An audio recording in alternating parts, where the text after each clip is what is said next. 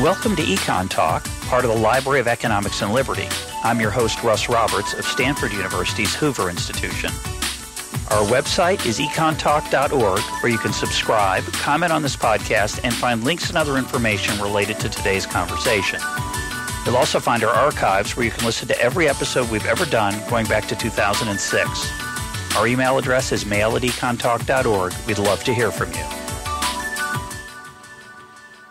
Today is October 2nd, 2017, and my guest is historian and author Jennifer Burns of Stanford University. She's currently working on a biography of Milton Friedman. Her first book, which is the subject of today's conversation, is Goddess of the Market, Ayn Rand and the American Right. It was published in 2009 by Oxford University Press. Jennifer, welcome to EconTalk. Thanks for having me. So, on the surface, a biography of Ayn Rand seems like an unusual topic for a historian. What drew you to her, and why is she important in history?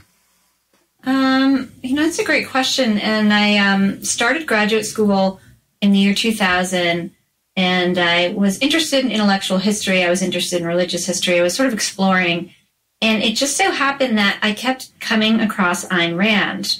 It was like this weird thing where, I might get on the bus and see someone's buried in Atlas Shrugged.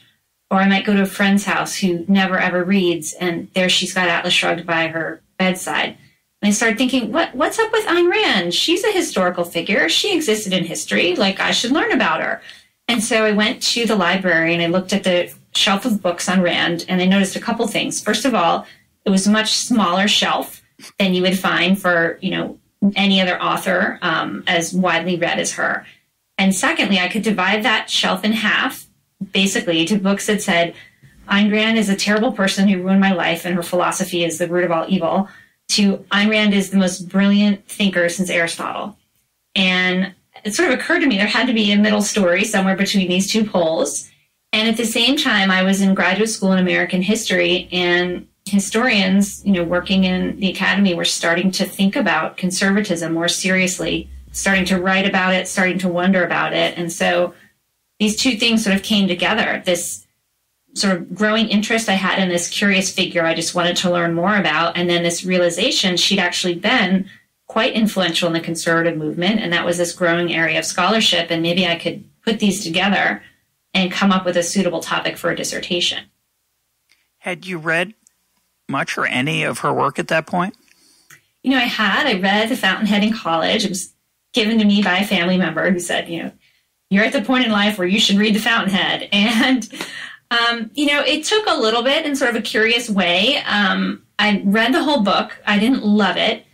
I felt like I didn't get it, though. And so I think that part of that stuck with me. Like, she's making references, she's making allusions, she's doing something here that I'm not quite getting. And so I actually felt a little resentful that this book had gone over my head because it was so long. I made myself read it.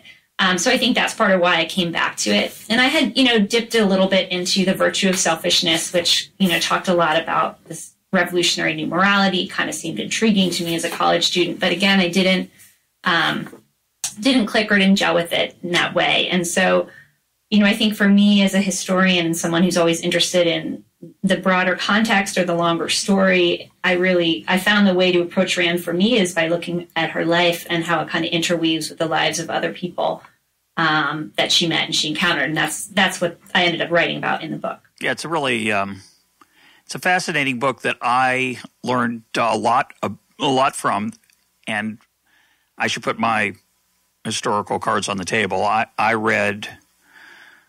think I probably read Atlas Shrugged, or my first Rand when I was in high school. Again, a family friend gave me this book and said, you're going to find this interesting, and I certainly did. And somewhere, through my college years, I read most of her books, maybe close to all of them. And I remember that culminated in some sense of culmination with Anarchy, State, and Utopia by Robert Nozick. When I was a senior in college, I read that. And those books had a huge impact on me, along with Milton Friedman. Those three people, Nozick, Friedman, and Rand, had a huge impact on me. And I've mentioned Ayn Rand's name I would say 10, maybe 10 times on this program over this almost 600 episodes we've done. We've never done an episode on her work, so I'm excited to talk about that with you. But at some point in my life, I got disenchanted with Rand's, with the virtue of selfishness. And it strikes me that I may have been unfair to her. You're scrupulously fair, it seems to me, to her in your book. And we'll talk about that whole the question of what selfishness means and also the way that you treat her. But I want to start with a little bit with her personality. She was, I did not know until I read your book how extraordinarily charismatic that she was. I didn't realize that with the help of an inner circle of friends and acolytes that she created a slightly frightening, I would say frightening, I'm not going to say slightly, a frightening cult of personality around her philosophy and her writing. So talk about her personality and the devotion and passion of her followers and how that played out in the 60s politically and culturally. Yeah, it's interesting. So she did have a very powerful charisma. She also had a very powerful negative charisma, which I think goes back to that bookshelf. You know, some people just hate Ayn Rand. They cannot stand her. They have a very visceral negative reaction. And others, especially those who met her at the right moment, just sort of fell under her spell. And I think some of that goes to her very unusual personality where, I mean, she was what she wrote about in terms of being a true individualist, very solitary. Doesn't mean she didn't care about other people or have strong emotions or want the high regard of other people. That she absolutely did want that. But she was free from a lot of the sort of striving for status and power and positioning. So she could have a very unique perspective on someone when she met them. And she could have, for all her difficulty reading other people's emotions, she sometimes would get a very sort of deep and pure insight into your core. And she could give that to a person and just win their unending loyalty. Now, that then might become a sort of dominance relationship where she was so overwhelming, she was so quick, she had thought so much about what she stood on every issue that it was very hard to disagree with her. And she would sort of use this logical web of, you know, if you agree in rationality, you know, here are my first premises. You agree with my first premises is now here we go. You can't break free because I've already got you to agree on the basics and you're going to follow me wherever I go. And it started going in very strange directions in terms of the type of music you could listen to, the types of movies that these premises would lead you to.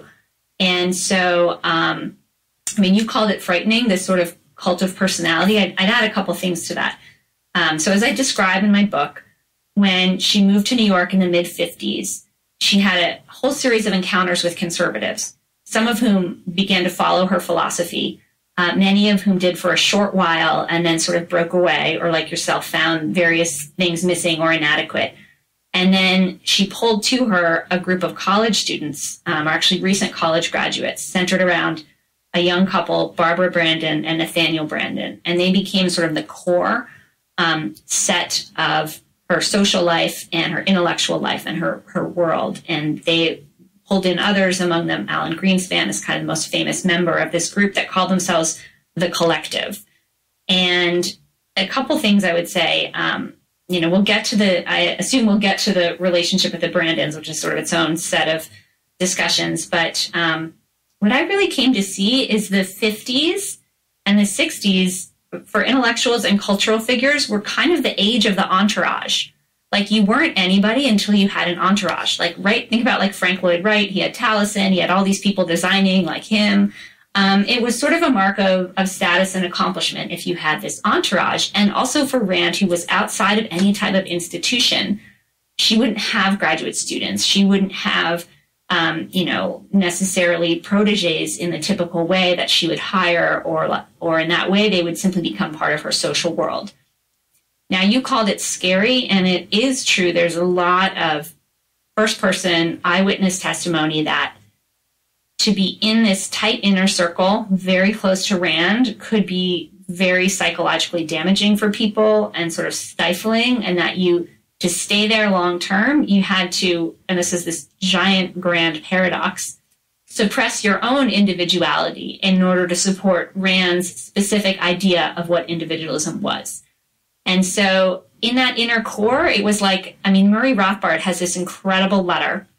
I don't know if your listeners will be familiar with Rothbard, a anarcho-capitalist, very libertarian. And he met Rand and he kind of went hot and cold on her. And then eventually he sent her this letter that was like, when I met you, you were like the sun, and I thought you would burn me up if I got too close, And so if you knew Rand in New York in the 50s, that could be a dangerous spot. Now, if you were a couple degrees out and you read her book at the right time in the right place, it might change your life, and it might change your life for the better. I mean, I regularly meet, and this is actually an interesting kind of angle of her and her relationship with women and gender. I all the time meet women who read her at a certain moment in their lives and said, things are different for me since I read that book. I just met a woman who said, when I first read Ayn Rand, I thought I was going to be a nurse.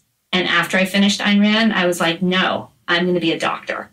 And she became a doctor, And so that aspect of Rand, I think, is also really important. And people can get over-focused on this cult in New York because it's so interesting and fascinating and kind of weird. But I really think the true impact of Rand is several. If you think of concentric circles of influence or readership around her, it's not that tight-knit group. It's a few out is where you really have people being impacted by her philosophy in ways personal and ways political. Well, as you point out, it's a little bit of a paradox. These people, she demanded total loyalty, which is ironic given her stress on individualism and reason. But her view was, I'm right, everything else is wrong, and therefore if you don't follow me and agree with everything I say, obviously there's something wrong with your powers of reason. But it has a it has a religious feel to it, and she's an anti-religious person. It has a cult feel to it, and she's an individualist. And the group called themselves the Collective, which is weird because she's an opponent of collectivism. Well, it was supposed to be tongue-in-cheek, right? Like, ha-ha. And eventually it's like, well, joke's on you because you did become very collectivistic. I mean, we sort of go back and forth on this. I think one issue, the individualism piece is an element there, but a lot of it was this idea of rationality and this idea that she was going to create a new ethical system based on rational thought. And cults of reason have happened before, and they'll happen again.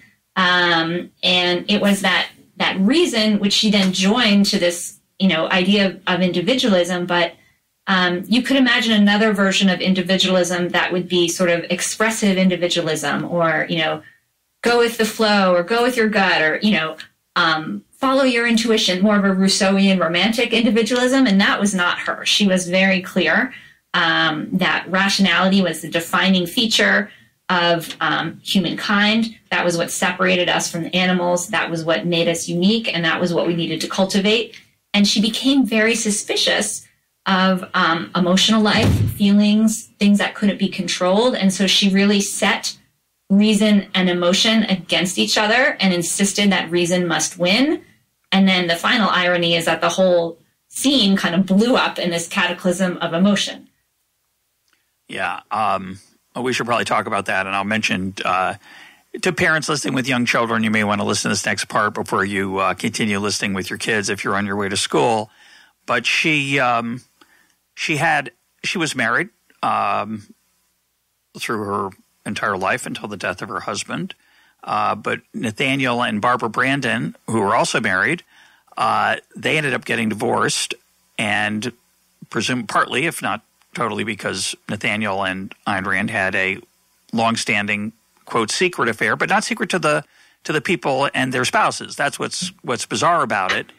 And when Brandon goes off to find a different woman later on in his life, Ayn Rand totally and we have to make it clear, Ayn Rand originally dedicates Atlas Shrugged to Nathaniel Brandon and to her husband. Mm-hmm. And when Nathaniel leaves for another woman, leaves romantically, Ayn Rand, well, explain what happens. It's kind of extraordinary, and why it was so hard for her intellectually to deal with his defection romantically. Yeah, well, let me go back a little bit to kind of set the stage for the relationship. one thing I uncovered in my research that was sort of interesting is as she became famous, so she became famous for The Fountainhead. She then spent some time in Hollywood where she was working on the screen adaptation. And she would have fans write her letters all the time, and she would often meet them. And it looks like there were a couple of young men with whom she got close to maybe having a romantic relationship. Never quite happened, but looking back, they said maybe this was in the cards somewhere. She was married at the time. And she was married at the time. She was married to her opposite, a lovely, soft, kind, yielding, passive, artistic man who, basically he was the wife in the relationship according to the gendered standards of the day. He didn't work. He minded the home. He supported her. He was very good but not financially. She supported him financially, which exactly. She was a breadwinner, but he was the one who would, help her through her tough times with her writing, help her socially, support her socially. They'd go to a party, he'd be at her side, introducing people, just kind of making things flow well. And so, at any rate, but it apparently lacked the passion that she wanted. She was very drawn to Nathaniel Brandon. Who was much younger than she was. Much younger, 25 years younger. They first met. He sent her a letter. He actually sent her 2 letters. He was at UCLA. He came to visit her. They stayed up all night talking. He came back. He brought Barbara Brandon. They stayed up all night talking, and they sort of embarked on this very intense intellectual relationship where she saw him as the person who would carry forward her ideas, learn her ideas. They'd moved to New York. In large part, the Brandons moved to New York to continue their education, and Rand essentially followed. She came out very shortly after, and I think it was within a year or so, the relationship became romantic between her and Nathaniel Brandon. Now, at this point, they sought the consent of Barbara Brandon and her husband, Frank O'Connor. And originally, they sought the consent they said they had fallen in love, and they just wanted some time together. Eventually, they came back a couple months later and said, this is now going to be romantic time together, and we want you to agree. And they said, sure, okay, we agree. This makes sense. You guys are both sort of geniuses. You should be together. We're all adults. We're all adults. We can all agree.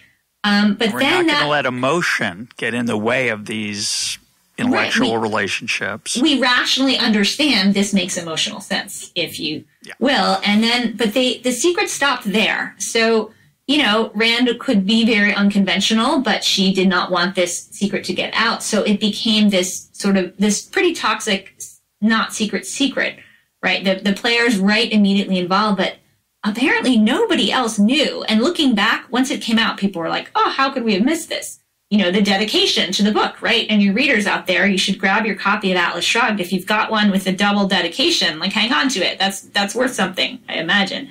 And it's a historical curio. So this progresses, and then the book Atlas Shrugged comes out. It's her masterpiece. She's worked so hard on it, and it was just universally panned. Critics really hated it.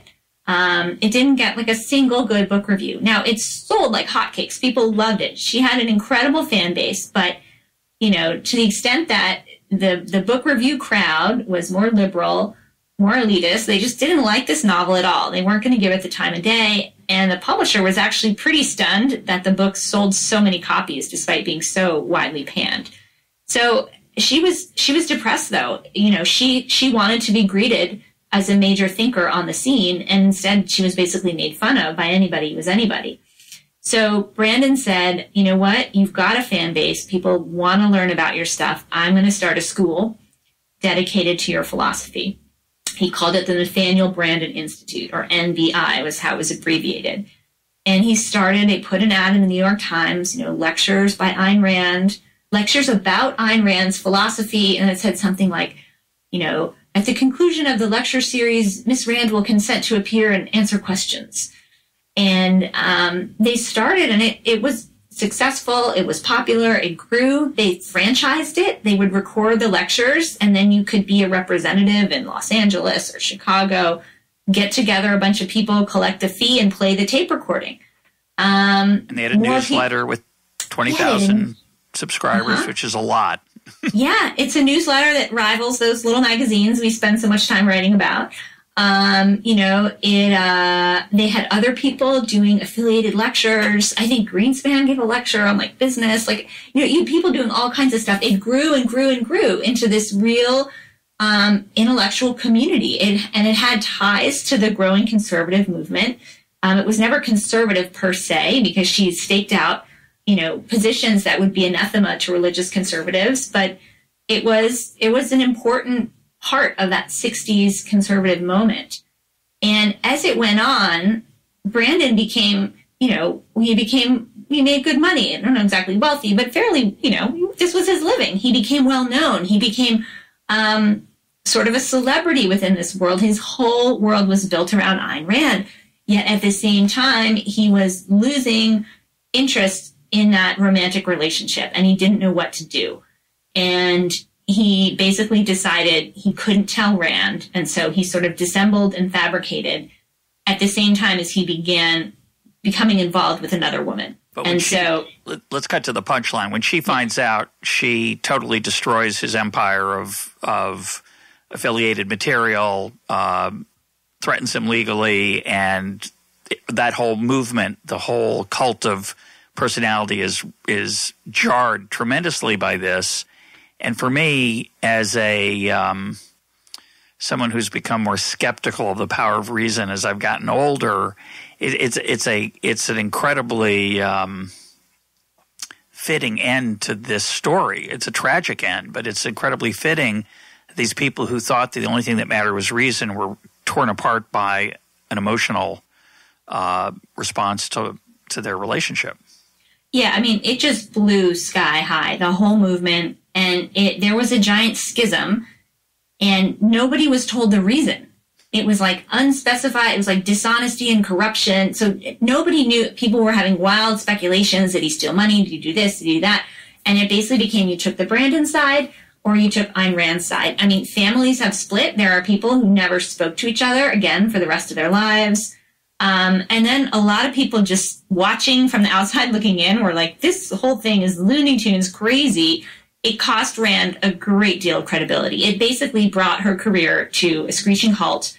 Brandon took off to California and started doing New Age stuff.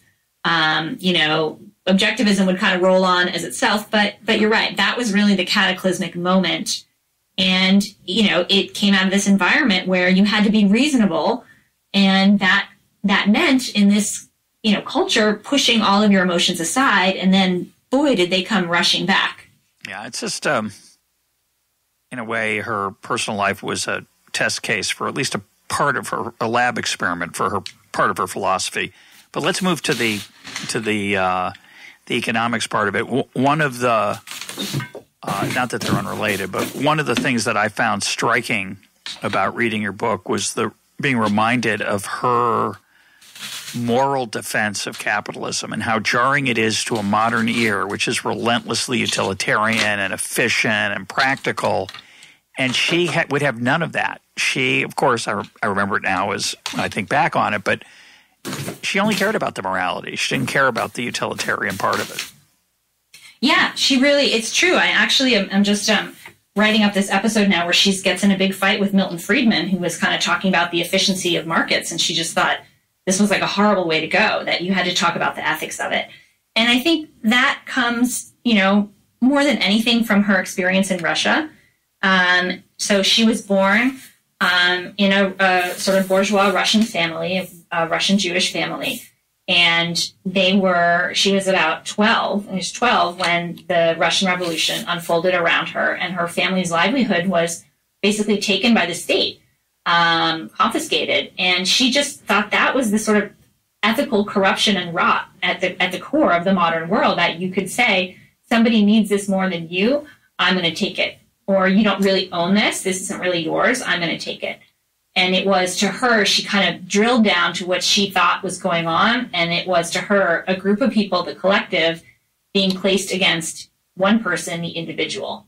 And so that was the essence of it. And the reason that capitalism was, she called the best moral and social system, was that it was built on the rights of the individual, and it allowed the individual to flourish.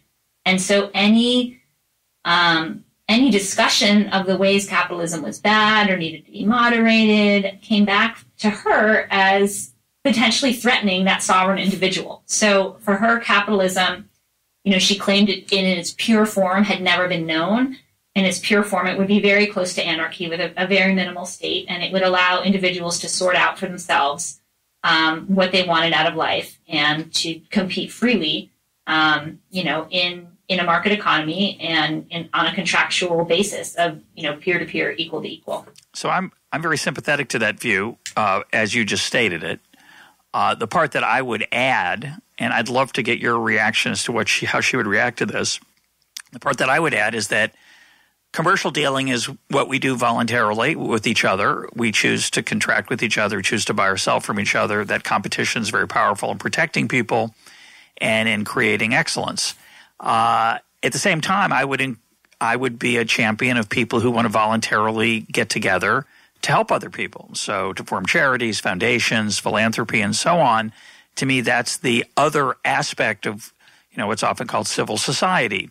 It's the things that we do together, but not through force, not through the ballot box, not through taxation, but through our individual choices of what we're passionate about and what we think helps make the world a better place.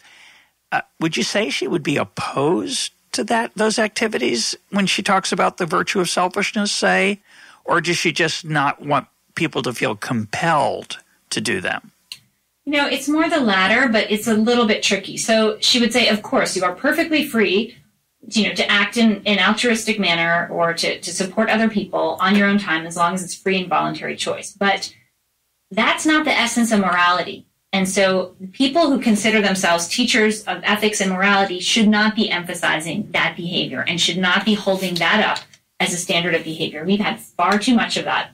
What we should hold up as a standard of behavior instead is people like the people in my books, Howard Rourke, John Galt, paragons of individualism, and we need to recognize that that is an ethical life.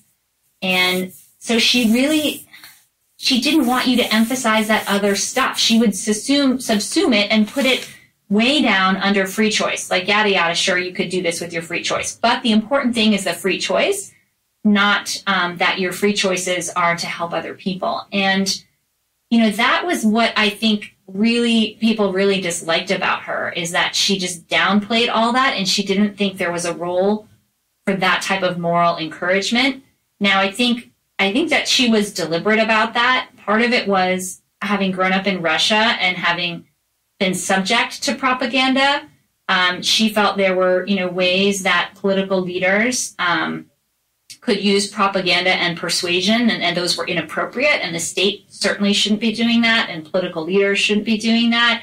She also came to believe that Christian morals were, as she put it, the kindergarten of communism, that it was Christianity that taught people it's right to care about others, to be your brother's keeper, and that once people believed that those sets of actions were moral, they could be at the victim of a political leader or a statist system that said, I'm doing this for other people, it's the right thing to do, that if you'd already agreed that was true, you didn't have any ground to stand on to object. So she would put the things you're describing, voluntary charity, she'd put them way at the bottom of her list of things people should talk about. Now that then goes to her sort of theory of human nature, which in some ways was fairly optimistic. In that you didn't need leaders to encourage social norms and proper behavior because people would sort of rationally follow their own interests. And she didn't spend a lot of time thinking about the bad sides of self-interest. That wasn't her task. Her self-appointed task was, I'm going to talk about what's good about self-interest. And if she was given any example of how self-interest might be bad, she would usually say, well, that's not really true self-interest. To get a fortune through a crime is not really a true self-interest because it shows a lack of regard for, the integrity of yourself. And, eventually you're like, okay, yeah, whatever. But some people want to lie, rob, cheat, and steal, and that's a form of selfishness. So, I think what made a lot of the system tick and hold together is that she really elaborated and expressed it in fiction, in which she had a great deal of control over her characters, and she didn't have to grapple with observed human behavior. She could just idealize and make it up. I just want to emphasize one of the themes that comes through in the book that I mentioned earlier, but it's hard to understate how powerful it was.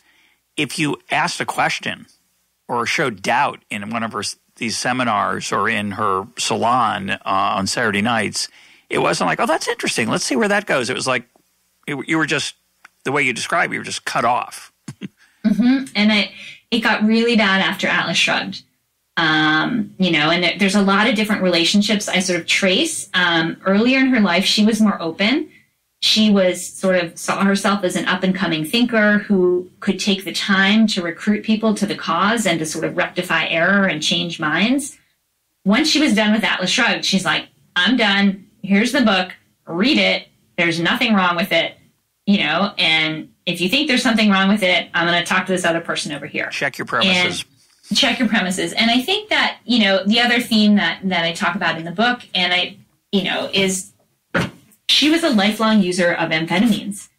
And this, again, was fairly common in the literary culture of the day. She got prescribed this, Benzedrine was the name of it back then. It's basically low-level speed. She got prescribed it for weight loss, I think. And she kept taking it, and she just took a lot of it. And over time, that can definitely change your personality. It can exacerbate the need for control, rigidity, anger, irritability, all of that. So some of what we're seeing is, I think, her natural intellectual development, natural aging process, but I think you really got to factor the lifelong abuse of this drug in there as well. I'm going to come back to the remark you made that Christian morality is the kindergarten of communism. First, I want to get there in a roundabout way. Mm-hmm. She was not a fan of Milton Friedman. You mentioned a study that Friedman wrote with Stigler that I remember reading long ago on rent control. Mm-hmm. That was published by the Foundation for Economic Education, which is a free market institution in upstate New York, and she despised that study, even though it was critical of rent control, and she despised it because Stigler and Friedman were against it, quote, for the wrong reason. And she also despised F.A. Hayek, who she called poison and something else. The word pernicious is in there, and because he wasn't pure enough. So talk about that, and then I want to come back to the kindergarten of communism remark. Talk about why she hated Friedman and Hayek. So, like many ideologues, she really trained her fire, not on the other side, but on the sort of false flag, the people who she felt were semi on her side, but not enough. So the problem with Hayek, if you read The Road to Serfdom and other works, he's talking about how can we do national health insurance? How can we do unemployment? How can we do all this stuff while preserving the free market system? And she just thought that was like the opening wedge of, to use his phrase, the road to serfdom, right? If you said you needed these things in addition to capitalism, that was for her really problematic. Friedman, the particular pamphlet, they used the word rationing. They talked a lot about the word rationing, and they were using it both in the context of the war, in which there was actual rationing of goods during World War II, and then they were also using it in the economic sense, in which a market can be said to ration goods by price because you need X amount of dollars to get the good. Not enough to go around of everything. Right. And so she actually thought they were communists, and that this was a communist plot to make a fake argument about free market economics, because in addition to using this rationing language, this was a moment in time when Friedman and Stigler were still talking a lot about social equality and how that was important to them. But later that theme really disappears in their work, but it was pretty strong at this immediate post-war moment. So she saw that, she saw the word rationing, and she thought these guys are pinks, they're plants, they're trying to subvert the development of an honest-to-God, true free enterprise movement, which, to be true blue, would talk about how evil collectivism is, and how the individual is the only ethical standard, and how free market capitalism is the only system that upholds the individual and is ethical. So she couldn't stand either the value-free efficiency argument or the social justice, equality argument, or the compromise argument. So go ahead. Sorry. She basically settled on Ludwig von Mises as the only economist whose views she could endorse. And she steered her readers to Mises. And I think she did a lot to sort of keep his work circulating in these lean years in the United States, and to, eventually it grew into its own independent Austrian movement. But she was a very important ally for him. Yeah, but ironically, Rothbard, who's Mises's also with Hayek, Mises' protege, she didn't get along with him ultimately, as we discussed earlier. But it's interesting, even today among libertarians, there's a schism between people like me who think that I have a lot to learn from Hayek and Friedman. Even I might not agree with everything they say. That's okay. And a more dramatic example of Friedman's imperfection would be his encouragement of, let's say, what would it be? A good example, the negative income tax. Instead of eliminating the welfare state, we'll just do it more efficiently. Mm-hmm. Or another example might be, I can't think of another example. Doesn't matter. But so he's persona non grata because he's willing to imagine a possible role for the government in helping poor people. Yeah. And Hayek similarly, because he wrote a sentence or a paragraph or a page in the Road to Serfdom that said that that health insurance might be an appropriate role for the state. Therefore, he's out. And so among people who listen to EconTalk, I'm sure there's some out there. I'm suspect because I like Hayek and Friedman, and I don't worship Mises enough. I don't know Mises' work as well as I know Hayek's. I don't know Mises' work at all, hardly. I read a little Mises. I didn't learn so much from him. He doesn't grab me the way Hayek and Friedman do. So I'm not an acolyte of any of them. None of them are saints. None of them brought down their works from Mount Sinai. They're not holy. They have things I learn from and things I don't, things I agree with, things I don't. But in the movement, I think, of free market folks and libertarians, there is this schism still between Friedman and Hayek on the one side and Mises and Rothbard on the other, that they're okay, Mises and Rothbard, because they're uncompromising, and the other guys are, not okay. Yeah, I mean, it's interesting. I think most of it was a character-driven and philosophically driven outcome, opinion or stance. You could also think of it as having some strategic value in terms of, I'm going to stake out the furthest possible edge because that's how we get there, and compromising is not how we get there. And some people are inclined to compromise and some not. But it connected existentially to this very black and white view of the world where she said there are two sides to every issue, right and wrong, and the worst is gray in the middle. There's no such thing. So it pervaded her thinking, her relationships, her fiction. That was just who she was, So yeah, she aligned herself up with Mises. They did know each other. They spent time together, and then she funneled readers of this, pretty big newsletter. She would funnel them to Mises. She'd say, go to Mises. She'd sell his books through her book service, all of that. Yeah, I don't see any, my view is it's okay to be, well, I don't even think that's okay. I was going to say, gray is fine for me. I just want to make a case for gray because, again, for me, the question is, who do I learn from? And if I can learn from somebody, I'm okay with it. I'm a big follower of the dictum of the Talmud that says, ask the question, who is wise?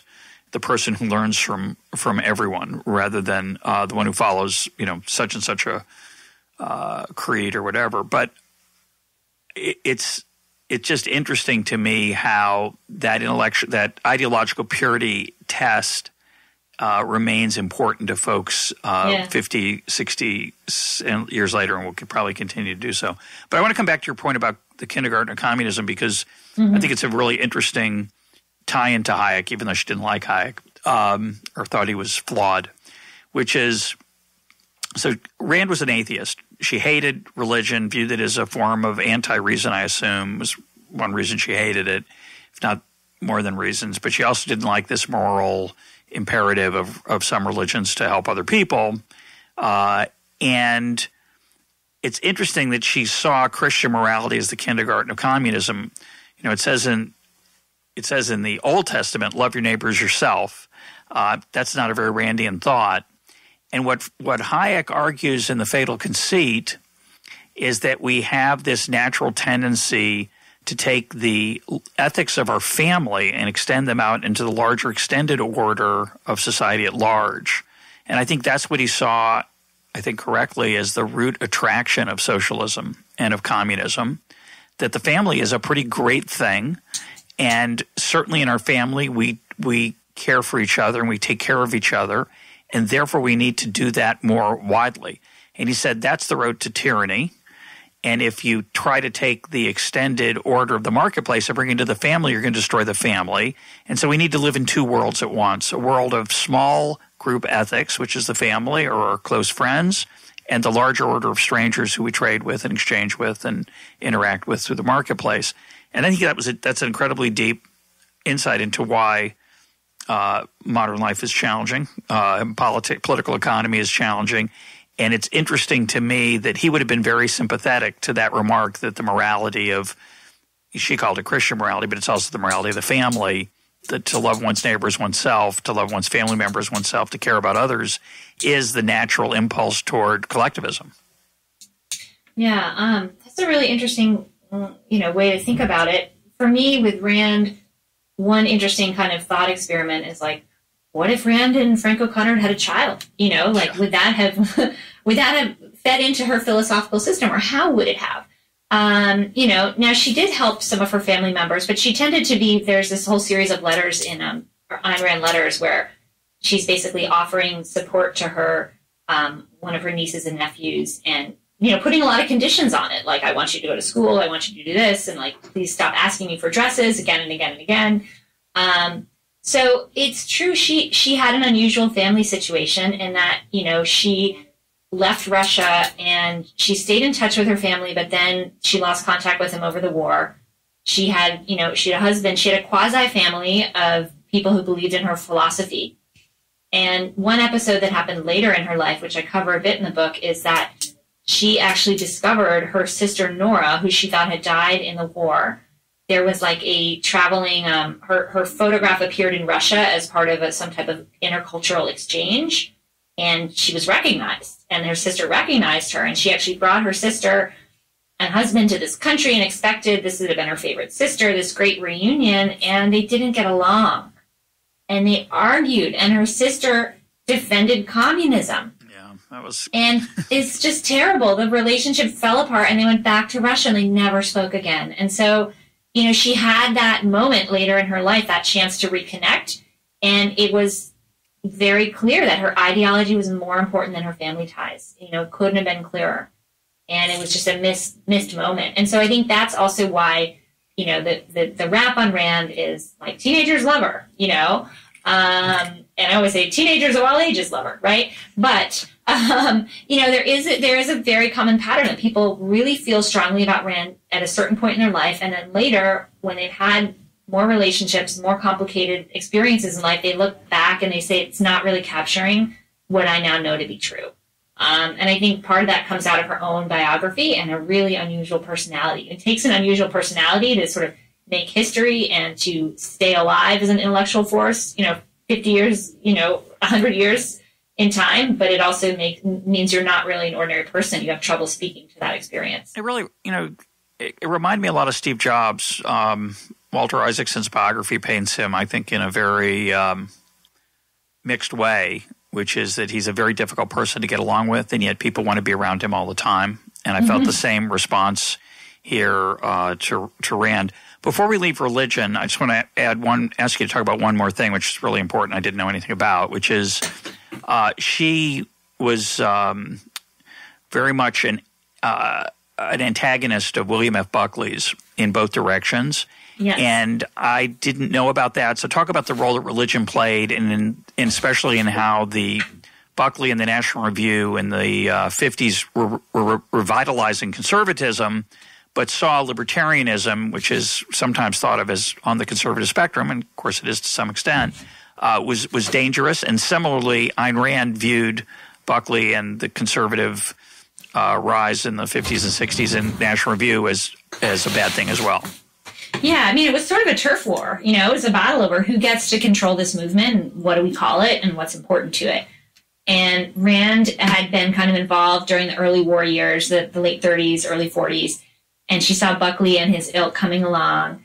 And, there's this famous moment where she meets Buckley and she says the first words out of her mouth is like, how can someone so intelligent still believe in God?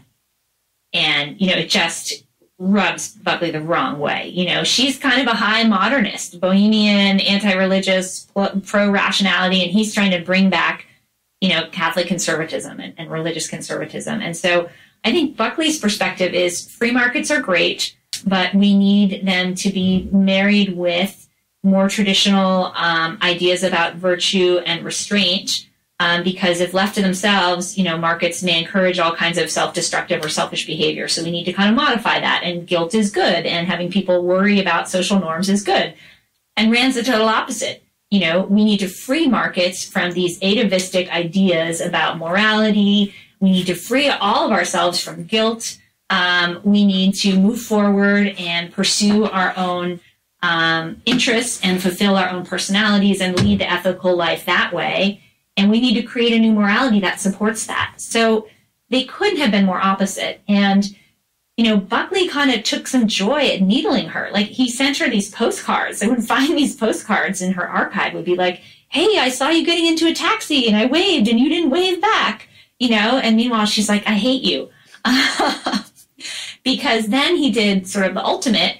He had her book to review, and the Atlas Shrugged, and he gave it to Whittaker Chambers. This is 1957. Yeah. Yeah, and Chambers wrote this just incredible review. It's well worth rereading today. And he basically said so Chambers had discovered religion and was working hand in hand with Buckley to bring back sort of Christian conservatism and make it a part of the fight against Russian communism and part of the fight against domestic liberalism. And he was speaking as a veteran of these wars, as a former communist spy, all of that. And so he takes one look at Rand and he says, this is false freedom. This is false individualism. This is a totalitarianism of the right. It's a totalitarianism of reason and individualism. And he said, basically, the last line of the review is something like, to a gas chamber, go. Like, the message of this book is, it's going to culminate in fascism. I mean, it couldn't have been harsher. Rand was just outraged. Well, she's also Jewish by birth, so it's not very tasteful either. Also, it's a pretty horrific. Very tasteless review. Very tasteless review. It's interesting, though, that Rothbard, who had this kind of checkered relationship with Rand, when it came out, he peppered Chambers with these letters saying, how could you write this horrible thing? You're a horrible person. And then 5 years later, he's writing to Chambers again, and he's like, oh my God, you were right. How did you know? How could you tell? You just read that book and you knew exactly, I went through it all. It's exactly what happened to me. And so, Chambers put his finger on something important about Rand, but it also was a really intense review, very negative. And I think there's a bit of, discrimination going on for Rand for kind of daring to play in these circles as a woman who wasn't particularly certified or educated or didn't have connections in the United States. They're just sort of like, who are you? You're not part of our movement. Get away. And so then the kind of irony of that story is that Rand would never go away. I mean, National Review had to keep publishing articles about her. Every couple of years, they'd have to publish an article about Ayn Rand because their readers loved her so much. So, when I was sort of showing as a historian, there's this conflict and it's never really resolved. It's just a tension that's always there, and it's always being just kind of worked through in different ways. I mean, it's still around today. It's shocking. While you're telling that story, I just reminded, reading in your book, that she was on the Tonight Show, I think, how many times? It's probably a couple times. I don't know. More than once. And just to imagine that is hard. It's just hard to imagine that. It reminds me, I've mentioned this before, but when I've gone back to read Barry Goldwater's acceptance speech, at least I think this is the one I'm thinking of, in the 1964 convention, and you compare it to a modern acceptance speech of a politician accepting the presidential nomination, how much the world has changed in those 50 years is just so striking in terms of the intellectual level and the content and the sophistication. The idea that Ayn Rand would be on the Tonight Show debating, whatever she was debating, whatever she was talking about, is just, there's something surreal about it now. I mean, she really was an intellectual celebrity. She was on the TV shows. She was, quoted in the New York Times and other places. She did college tours regularly to overflow crowds. She was a very popular speaker on campus. She was sort of bringing that provocative viewpoint. She had just speaking invitation after speaking invitation. I mean, she turned down most of them. She only did a few. And she really was a kind of touchstone in that moment. And she still is today. I mean, there's, references to Ayn Rand on The Simpsons and in, movies, Mad Men television show. Like, there's just constant. She's a constant touchstone of a certain type of, a certain personality type, a certain set of ideas, a certain moment in people's lives, a certain piece of American political culture. I mentioned when we started this conversation that I had gotten that I was enamored of her as a teenager, intellectually enamored of her, and then got turned off by the lack of recognition of the role that caring for others has in our lives and community and other things. But, and this but's important, and I mentioned earlier her moral defense of capitalism. I think it's really important. You're an historian. I'm just speaking from my own personal perspective here. I think it's incredibly important that somebody defends the morality of freedom and the morality of capitalism. And we've gotten so far away from that reading those quotes from her it's a breath of fresh air. It reminds me of I read a biography of Maggie Thatcher recently. And when you read what Thatcher said about liberty, it's just so jarring because it's so out of step with it. Politicians couldn't say those things anymore. And so I think it's incredibly important. And I even have sympathy for Rand's romanticization of business. But I do also think that was dangerous. I think it's unfortunate that she romanticized business because I think she helped people become confused about capitalism and business. So I'm pro-capitalist, but I'm not pro-business. And I think she was pro-both. And I was kind of shocked by how, and I didn't know about this, when Atlas Shrugged came out, how many business people, were excited about it because it was, yeah, I'm an okay guy. I'm okay. Mm-hmm. I'm a good person. It's okay to just care about profit. And although, part of me rebels a little bit against that, at the same time, I understand that if you never defend that, if no one's out there defending that, freedom's going to have a tough time flourishing. Yeah, I mean, I do think there's something, the sort of core moral insight about the worth and the sort of intrinsic value and intrinsic irreplaceability of each individual person. That's really valuable. It's timeless, and it's not just in Rand. Obviously, it's in, most religious systems. It's in our founding documents of our country, and it's an ideal more often observed in the breach. But someone does have to say it's an ideal and sort of stand up for it. I think looking at Rand's oeuvre as a whole and looking at her writing and her fiction, that message can get muddied in her very fiction, for all that discussion of the individual, a lot of her, there's a lot of emphasis, particularly in Atlas Shrugged, on aristocracy. Yeah. And not natural aristocracy, like this wonderfully talented person, although you could say John Galt is sort of an example of that. But she'll go on and on about this, heir to this and that copper kingdom and the long family that runs the, Central Railroad and paint these people as sort of, as blood aristocrats in some way. And I can understand why people read that and find it very uncomfortable and find it uncomfortable set of messages in that, and find messages that are at variance with this sort of stated content of, the individual qua individual is only what matters. Now, you point out that Capitalism and Freedom by Milton Friedman was written shortly after Atlas Shrugged and has some much in common with it intellectually. I don't think Friedman particularly drew on it, but they let's say it this way, they mined similar themes. And in particular, they both disliked greatly the John F. Kennedy quote, "Ask not what your country can do for you, but ask what you can do for your country." And you write the following. You say, Friedman's association with the University of Chicago and his technical work in economics insulated him against the type of attacks Rand endured, close quote. Now, I'm kind of skeptical of that claim. I think Friedman was often mocked and treated with disdain for a long, long time. Would you change that sentence now that you're working on a Friedman biography? Interesting. I think what I was getting at in that is the sort of figure of ridicule, public figure of ridicule. And I do know now that I'm a little more granular in Friedman. There was probably a decade or so in his professional life when he was seen to have sort of turned away from the more interesting work in economics and really gone backwards. And then eventually I think he'll kind of reemerge as a force to be reckoned with that people have to deal with, even if they still dislike his politics. So I guess I'm going to maybe put an asterisk by that right now. I still think that when Friedman sort of appeared on TV, in the media, he was treated as a serious economist with serious ideas. And some of the coverage of Rand is just very ad hominem, attacks how she looks, what she says, her accent, that people around her are weird, she's weird, this whole thing is a joke. Oh my God, how did we get here? Like, I don't think you see, or I haven't seen in the media that coverage of Friedman yet. I've seen him presented, even when he's presented negatively, it's sort of a dangerous foe we have to watch out for, not a ridiculous person that it's unbelievable people take seriously. And that's a lot of the tone of coverage of Rand in the 60s is really noticeable for that. That's interesting. I think it's mainly a difference between the public, the media, and then academia.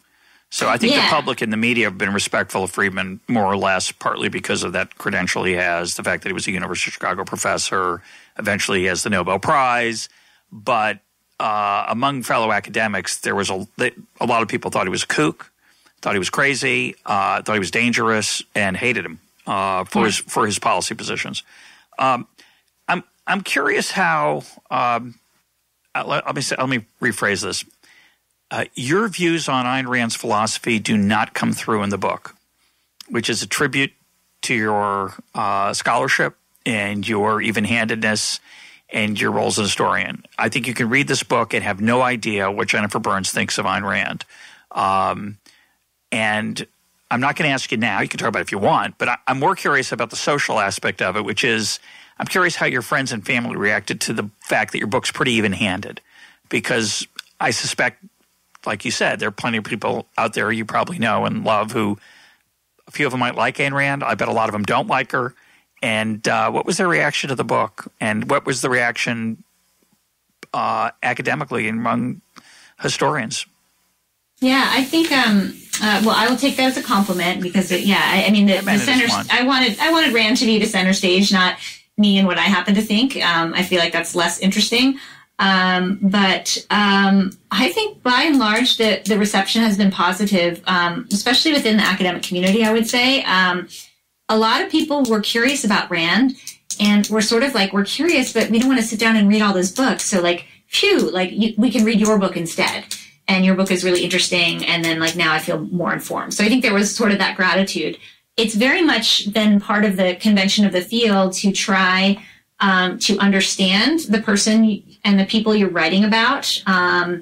So, that's considered the mark of good history rather than to sort of pull rank on these people who were born earlier than you were and point out all the things they got wrong and all the things that, we're now more enlightened about. Like that's, I think people critique and point out flaws and errors, but try not to be too heavy-handed. So that was very much my approach. I don't think I necessarily let Rand off easy because I think I show how it worked and didn't work for her.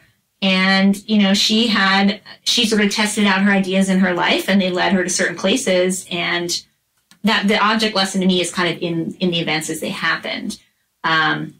So I think— Fair enough, but you don't— in terms of the public policy issues, your feelings about capitalism, your feelings about government regulation, your feelings about wealth redistribution, the welfare state, I have no idea where Jennifer Burns stands after reading that book. And I think I take that as a compliment. Other people might view that as a negative. I don't.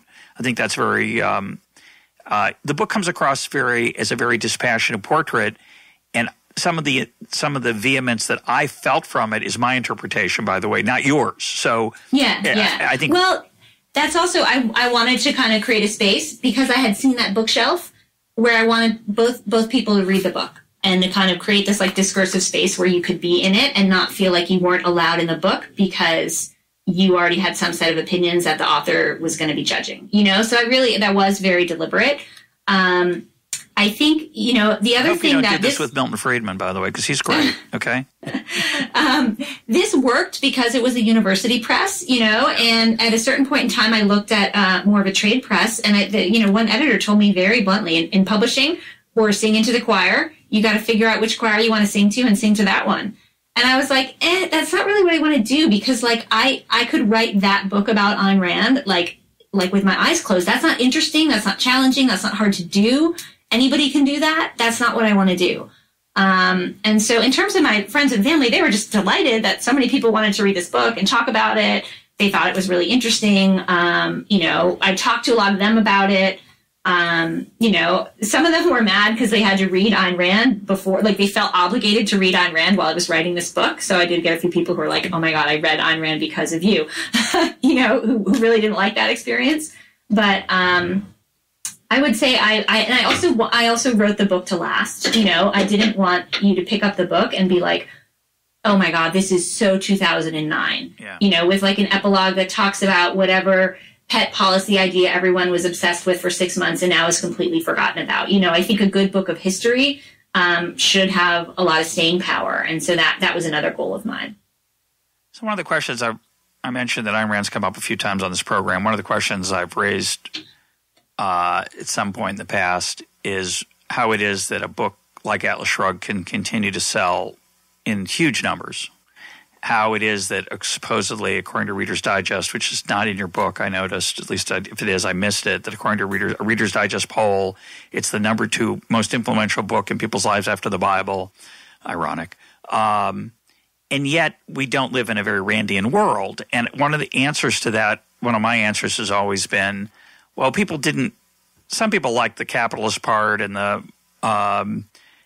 the celebration of free markets and economic freedom, but what people really liked, what really spoke to them, and the reason it has this staying power is the emphasis on, I would call it, the will to happiness, the will to control your life, the idea that you can be strong and step out of the crowd, stand on 2 feet at the top of the mountain, ideally controlling fire at your fingertips while you're smoking a cigarette. And a lot of her set pieces have this romanticization of smoking, which is weird. But at any rate, putting that little part to the side, this idea that somehow you can control your destiny. And I think my idea has always been that that's what spoke deepest to people.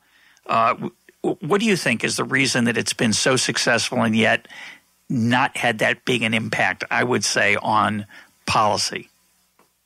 I think, everything you say is true. And you have to I focused a lot on the political aspects of it just because I thought that hadn't really been looked at. But there's an apolitical piece that speaks to all those themes about self-discovery, self-knowledge, self-recognition, self-cultivation. And that's really powerful.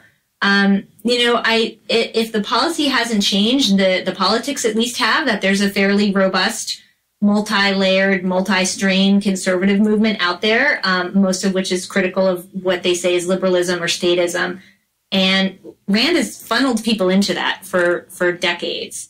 I think she's maybe less now. I'm not sure. Kind of jury's still out. I wrote something for the Washington Post about that called Ayn Rand is Dead, like wondering what she's doing in the current political environment. I think that's a little unclear, but she's set people's minds in a certain way. She's opened their reading list to people they might not consider. And if the policy hasn't changed yet, at least we're in an environment where people talk about it, and that conversation's been going on for quite some time. I don't know if it takes, I don't know what it takes to move the policy more in those anti-government directions. And it may also be, the other thing is, the bigger the government gets or the more people object to it, the more popular it is to read about criticisms of the government, because the more evident it is in people's lives, and it's more of a target, right? So they could also be related. The failure of the policies she promotes and the popularity of reading about how great it will be when they succeed, those could be related. My guest today has been Jennifer Burns. Her book is Goddess of the Market, Ayn Rand and the American Right. Jennifer, thanks for being part of EconTalk. Yeah, thanks for having me.